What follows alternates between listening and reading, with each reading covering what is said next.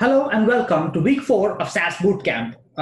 In this week of this bootcamp, we are going to learn two very simple but incredibly powerful and useful concepts within SAS. We are going to talk about SAS arrays and how to merge data sets in SAS. Both of these things are pretty simple concepts to begin with, but they have incredible potential. And if you are working on health services research, you will find arrays and merges as part of, I would say, nearly every single project that I have worked on in this field. Within arrays, we're going to talk about how to define an array, how to reference an array, and calling an array within a do loop. And then we will go over certain applications of arrays within health outcomes research and some examples of doing so. For merges, we will talk about vertical merging, or what is usually called stacking. And then we'll talk about horizontal merging with one-to-one, one-to-many, and different types of merges as well. In this video, we are going to begin by learning about the introduction to arrays, right? Before I do this, let me first open the data set that we are going to work with today, and I want to walk you through what this data set looks like. So the data set that we are going to work with is patient underscore information, patient underscore info. This data set is a fake data set, obviously, but I have structured this data set to look very similar to any insurance administrative claims data set. The goal behind doing that is because I want you to get familiar with the general structure of these data sets through this bootcamp and through our homeworks and videos, so that when you come to the Department of Pharmacy Administration at University of Mississippi and you want to work on Medicare or Medicaid data, then you will already be familiar with the structure of these data sets and what kinds of steps you need to do in order to do your research. Having said that, let me introduce you to what this data set looks like. So this data set has 11 columns. The first one is a Benny ID. Benny is usually short for beneficiary or an enrollee in any health insurance plan. So Benny ID is simply the ID variable. We have 18 individuals, all identified from 1 through 18. And for each individual, we have their gender, M or F, we have their race, we have their date of birth, and then we have 7 different variables that are of interest to us. These 7 variables are primarily telling us if this individual was enrolled in the health insurance that we are concerned about for the first 7 months of the year 2017. So in 2017, January 01, a 1 tells you that the individual is eligible, a 0 tells you they were not eligible or they were not enrolled. So for January, all 18 individuals were enrolled in this health insurance. February, all 18 individuals were enrolled. If you come to April, you'll see that this particular individual has a 0. They were not enrolled into the health insurance program, but they enrolled back again in May, and so on and so forth, right? So you'll see another example here. In June, for example, this individual was not enrolled in June, but they were enrolled in May and they enrolled back again in July, so on and so forth. So these 7 variables tells you if an individual is enrolled in the insurance program for each given month. So let us go ahead and use this data set to give an introduction to arrays. The first thing I want to do is I'll write a data statement.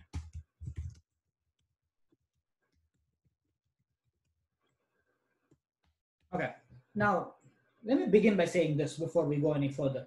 What is an array? An array is simply a convenient shorthand way of referring to a set of variables for a short period of time.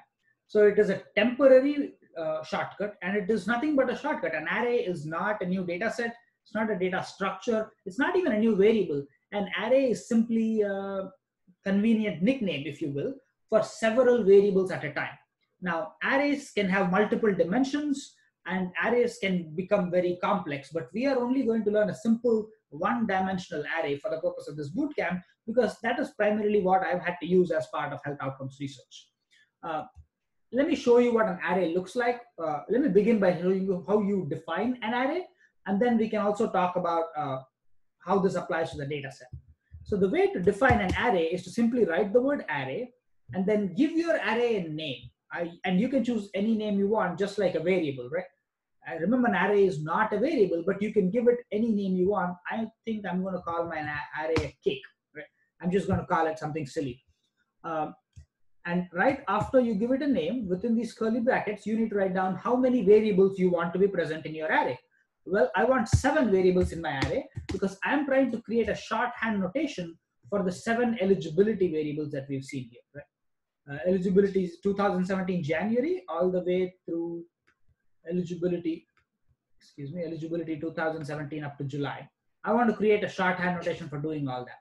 So there are multiple ways I can tell SAS how to enter, I can tell SAS which variables go in that array, right? I can simply type out the names of all the variables I'm interested in. So ELG 2017-01-02. Let me copy and paste this to move along a little faster.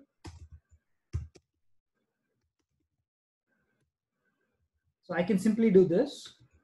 I can type out the names of every single variable I want, finish with a semicolon, and that's it. That's my array statement. Once I've written this statement, what SAS will realize is that the next time I want to refer to one of these 7 variables, I can just use the word cake, which is a shortcut now, to refer to one of those 7 variables. Writing down this list of 7 variables like this is one way to do it. But if you really don't want to write down 7 variables like this, there are some shortcuts to do that as well. You can simply add a hyphen between the 2 variables, and whether or not you include a space before or after the hyphen really does not make a difference.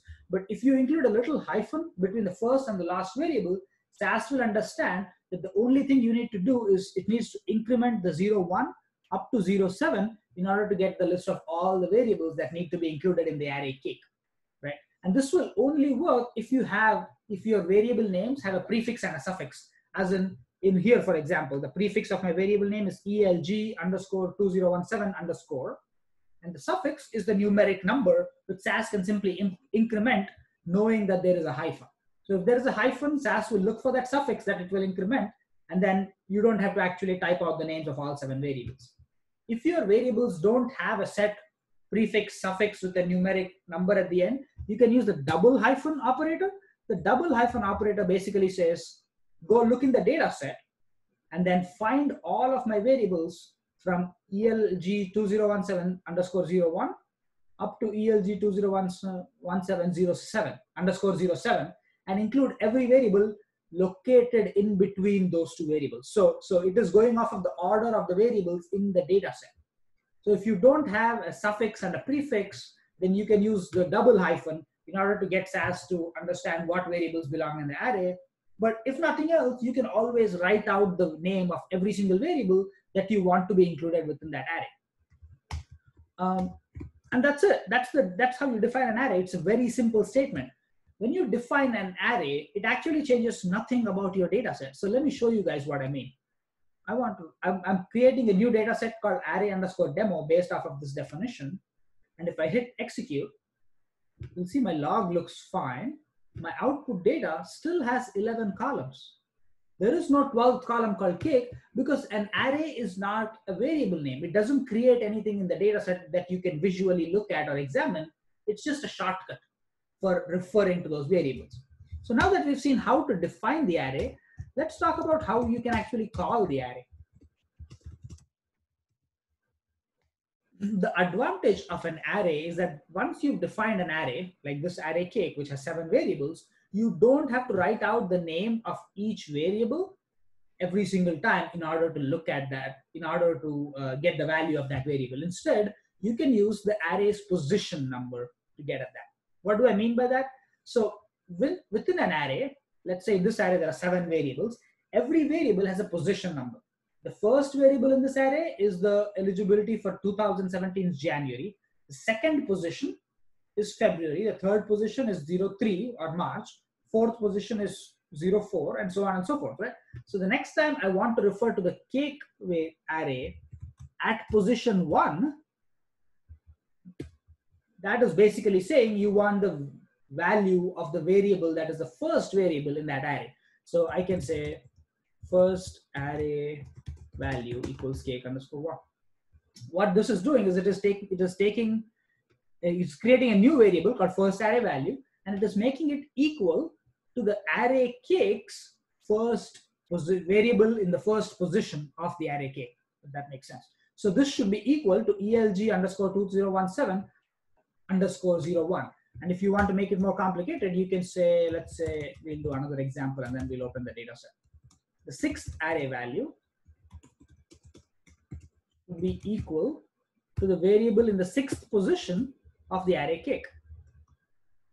So if I hit run, let me check my data set. Okay. Now I'm going to my output. Now I have 2 variables here, the first array value and the 6th array value. This first array value column should be the exact same. Excuse me, I think I sorted the data set by accident. So this first array value variable should be the exact same as ELG2017 underscore 01, because that is the first variable within the array cake. Similarly, the sixth array value should be the same as 2017 underscore 06. And you can actually see that 1, 1, 0 in the second row, 0 in the second row, right? So the array basically lets you define a shortcut for a bunch of variables and then refer to them merely by mentioning the number of the position that the variable is located in within that array, right? And it's basically a shortcut way to do that. And while this might look really simple, it actually has very, very useful applications. Let me go ahead and show you guys one of those applications. Right? Let's say you want to check the number of months that an individual is eligible using the same data set that we looked at earlier.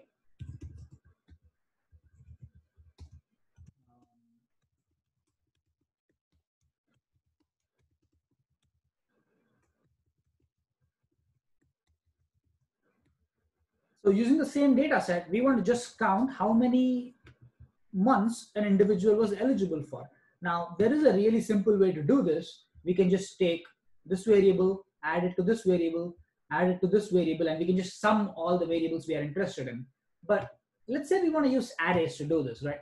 And we want to do it slightly differently. So I'm going to go ahead and define my array that I'm going to call cake again. ELG. I'm going to tell the array what variables belong in there. And next, what I need to do is I need to basically find a way to sum these arrays. Now, sum the variables in the array. I can refer to each of these variables. I can do this a couple of different ways, right? So I can basically say a new variable, eligibility months equals. If I did not want to use arrays, I would just say 2. Let's see if we can speed this up a little bit. So I can simply do this. I can say sum my variables, and I can just list my variables, or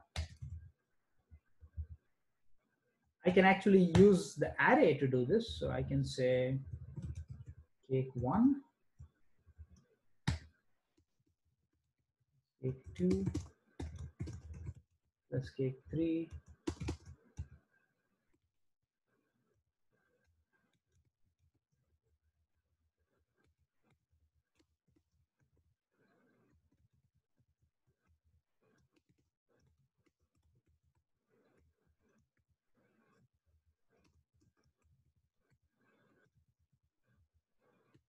I can write the same thing and it will create, I can write this equation, for example, and it will create the same output as the previous one, because all it is doing is it is taking the first variable in the cake array, adding it to the second variable in the cake array, the third variable in the cake array, so on and so forth. But really, in order to fully be able to take the potential of the arrays, you need to combine arrays with do loops. And let me show you how. If you remember from our videos last week, in a do loop, we are basically looping a certain set of code over and over again based on a counter variable, right? So let me go ahead and do the same thing now. So let's say I want to write a do loop for a counter variable I that goes from 1 through 7. Okay? Now I can use this counter variable I as a replacement for my position argument within the array call statement. So instead of writing cake underscore 1, I can say cake I, right? Let me do this. I can say if cake I equals 1, then eligible months equals eligible months plus 1. And I want to set it to 0 before I do that. Let me go ahead and comment out these pieces of code and show you guys why this works. So what we are doing here is we are first setting this variable to 0, and then we are writing a do loop that goes over 7 times, and each time it increments this counter variable I from 1 to 7, right? And then it basically calls on the cake array for each position in that array, because when I equals 1, cake I is basically cake 1, which is eligibility for January. And it will check if eligibility for January is 1, and if it is, then it will take this eligible months variable and add 1 to it. And then I gets incremented to 2, and then cake I is now cake 2, which is the second variable within the cake array, which is ELIG2017 underscore 02, the February variable, right? And if that is equal to 1, it will add one more value to the eligible months variable. And then it will go to I equals 3, check eligibility for March. And then I equals 4, check eligibility for April, so on and so forth. And essentially, it is doing the same thing as we wrote earlier, but it is using arrays within a do loop to accomplish that. Let me check my log. Log looks okay. Here's my eligible months variable, right? We have the I counter variable that's incremented to 8 because that's where it stopped for every single row. But you'll see that the eligible months variable is actually now the sum of all of these variables.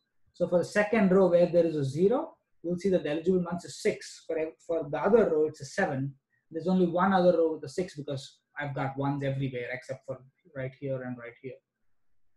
So this is one way to use arrays, and this is a really simple application, but I want to demonstrate how you can define an array and call on it within a do loop. And in the next video, we will talk about applications of this, and we will talk about how to use this with many more variables, and how you can really use the power of do loops in combination with arrays to accomplish a lot of things.